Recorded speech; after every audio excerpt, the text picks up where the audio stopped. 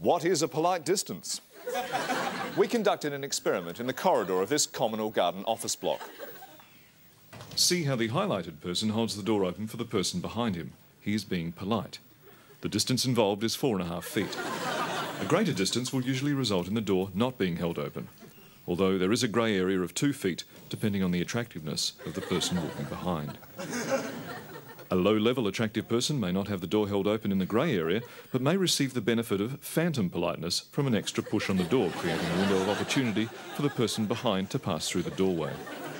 An unattractive person can sometimes pass for an attractive person by entering the 2-foot grey area and skipping a few steps to the door before it closes. A very attractive person can sometimes increase the polite distance to almost 15 to 20 feet, though this can sometimes increase the risk of embarrassment to the doorholder.